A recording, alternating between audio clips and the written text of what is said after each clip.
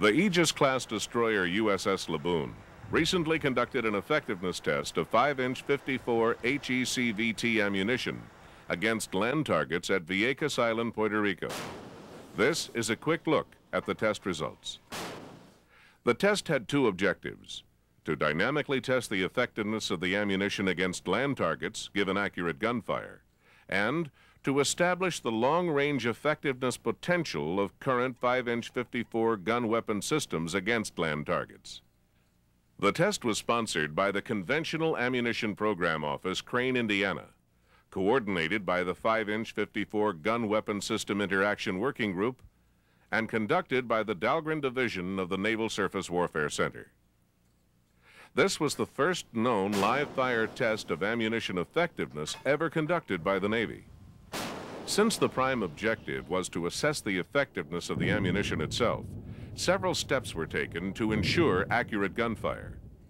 To minimize mean point of impact errors, test conductors eliminated target location errors by using surveyed coordinates, reduced meteorological errors with up-to-the-minute observations, minimized navigation errors through use of the Global Positioning System, and used the Army's registration and transfer technique to help move the fall of shot from a registration point to the target.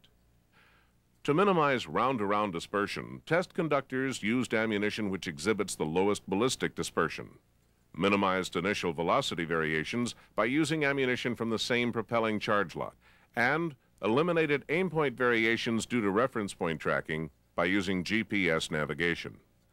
Finally, test planners assured maximum coverage by aligning the target's long axis with the line of fire. This is known as enfilade fire. In other words, conditions were set to assure the most accurate gunfire possible, and thus the maximum number of target hits. In other words, a current gunfire system as good as it can get. 3 targets were used: a military dump truck, a military fire truck, and a previously damaged school bus. They were spaced about 30 yards apart in a line as if going down a road. A plywood dummy represented the driver of each truck, and 12 additional dummies were placed in prone positions about the vehicles. Because of prior damage, no dummies were put in the school bus. Firing range was 18,000 yards, which is longer than normal training range, but more closely reflects expected combat conditions and gives projectiles an improved angle of fall to enhance lethality. 33 fire-for-effect rounds were fired.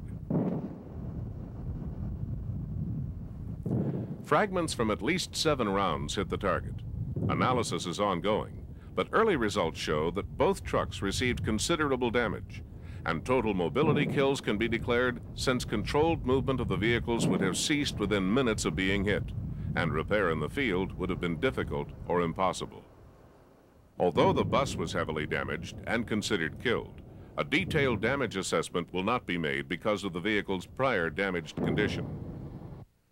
The dump truck driver was killed. The diesel fuel tanks were punctured top and bottom, and the steering linkage severed. 1 front tire, 3 of 4 rear tires, and the spare tire were punctured and flat. There were holes in the intake manifold. Both front tires of the fire truck were punctured and flat. The master brake line was severed front and rear, and there were multiple holes in the 4-inch metal water line used for firefighting. The firefighting control panel was severely damaged, and 7 of 14 dummies were killed and 1 was injured. In addition, at least 28 of 33 fire-for-effect rounds would have been scored as hits against a 200-meter by 200-meter area target.